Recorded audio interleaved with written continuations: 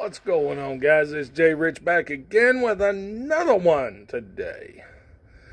Man, I've been swamped this week. It's been terrible, and I had a video I wanted to put out last week, and I just didn't like it. So I'm here today to redo it, and I hope it educates some of you. I hope it helps some of you. And for you to actually see that different people have different ways of doing things, and some of it is according to the truck or trailer you have as to how you're doing it. So before we get into it, like, share, subscribe, all that good stuff, all of it. Today we're going to slide the fifth wheel. I'm going to show you how I do it and why I do it the way I do it. So here we go. All right, if you guys are following me and watching me and stuff like that, you know I pull a frameless trailer. Frameless trailers are different than van trailers and all that other. And with a van trailer, one thing you're going to want to do, or any frame trailer really, is lower the landing gear to the ground. Take some of the pressure off your fifth wheel. I, however, don't do that because this plate moves and there's a little bit of gap right here. So if I let the landing gear down, all this is going to want to do is tilt up and make the truck want to ride up underneath that trailer, and then it's just going to push the trailer backwards. So I don't fool with the landing gear. It's a waste of time. If you're pushing landing gear backwards, you're probably going to tear it up. So I really don't fool with that. On this type of fifth wheel, I do have a air cylinder that locks it. Not all trucks have this. I actually saw a new truck the other day that did not have the airlock. So with that airlock, if you look, I don't know if you can see it. Yep. See, these holes are empty right here. There's 3 fingers that lock in right there.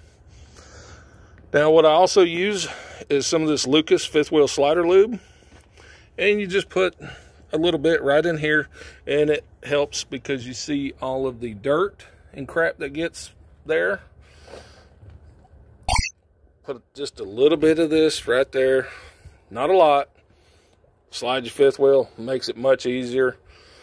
So now that we've got that established, another thing I'm going to do is lock my axles together because I am on dirt. Loose ground, stuff like that, uneven ground.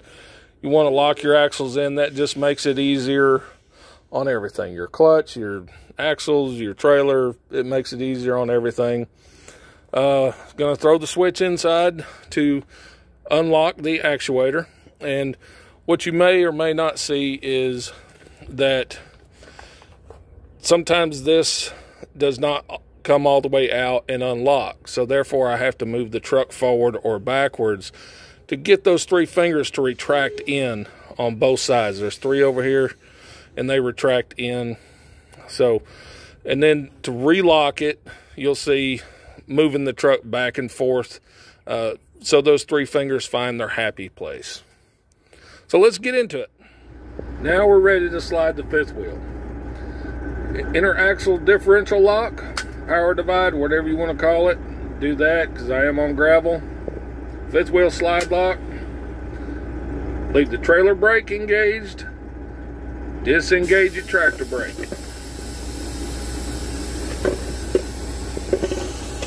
Now if I'm going to slide the fifth wheel backwards, I want to come over here down to low gear. I'm not doing that. So I'm going to go to reverse. Ease out on the clutch.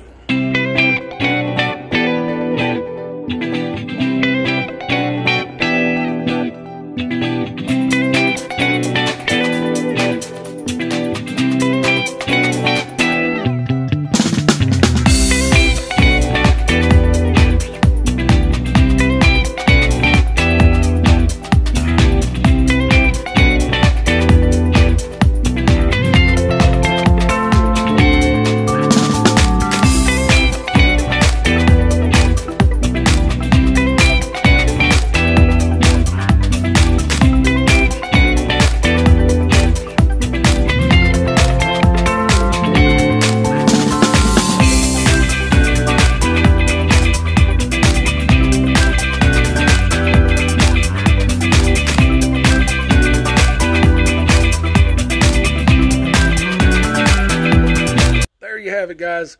That's how I do it for this specific type of trailer I'm doing.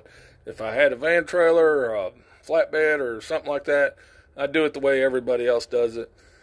That's just the way it is. So, if you haven't already, the subscribe is down in the corner. Just hit that. And on your way out, hit the like button. Very much appreciated. Leave me a comment down below if you have any questions. I answer most every comment I get. But for now, I'm Jay Rich. Keep your knees and a breeze and the shiny side up. We'll be seeing you.